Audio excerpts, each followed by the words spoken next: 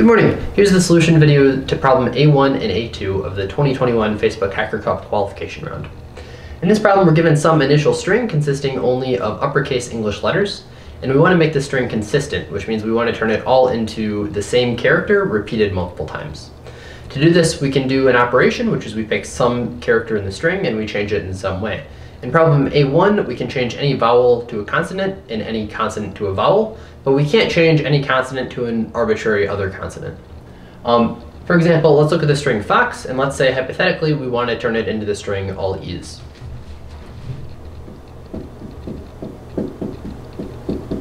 The F we can turn directly into an E in just 1 second because we're turning a consonant into a vowel.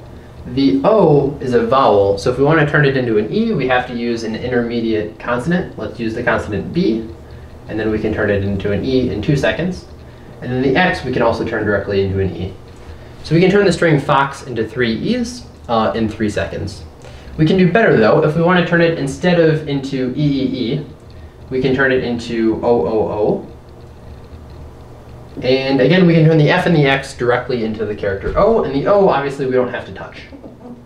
So in this case, we can make this string fox consistent using just 2 seconds, just 2 operations.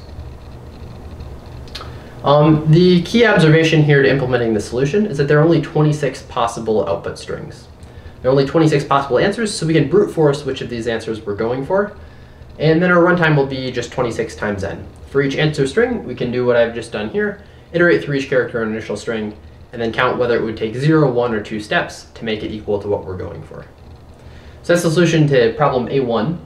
A2 is a little bit more tricky because we can't immediately see which characters we're allowed to turn into which other characters.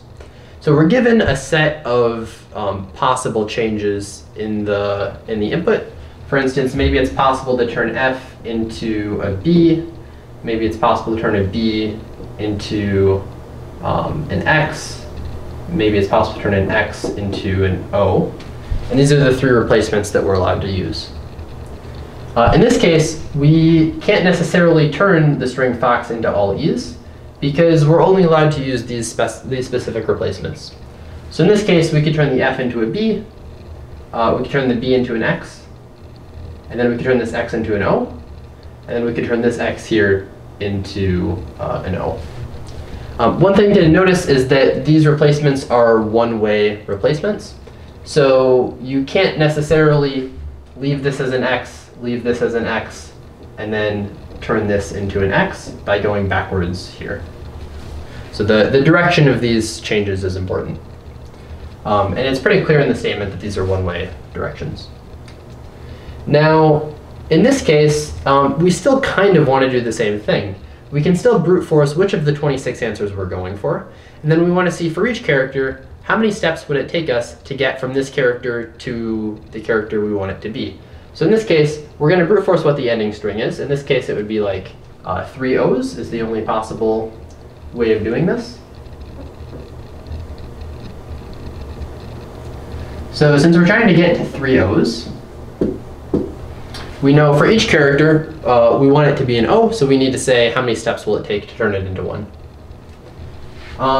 In this case, we are solving a similar problem, but it's slightly more difficult because the input can be arbitrary replacements. So a great way of handling this is we can make a graph out of the arbitrary replacements, where each node is represented by some letter of the alphabet, and then each of the replacements that were allowed are some edge. In this case, the letters that are important, we would have all 26 if we actually implemented this, but the ones that are important are we have an F, we have an O, we have an X, and then we have a B. And we're allowed to replace an F with a B with an X, and an X with an O.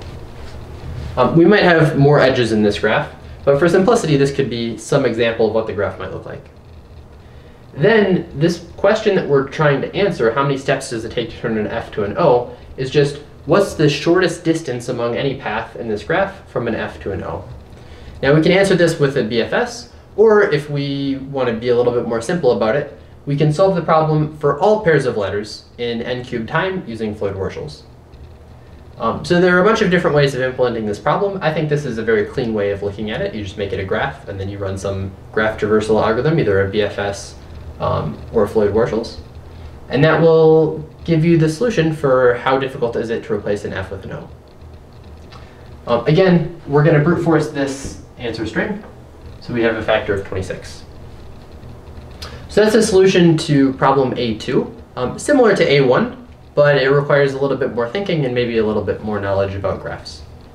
I hope you enjoyed, and if you were able to solve either one of these problems, that will qualify you for round 1 of Facebook Hacker Cup. So I hope to see you on the scoreboard there.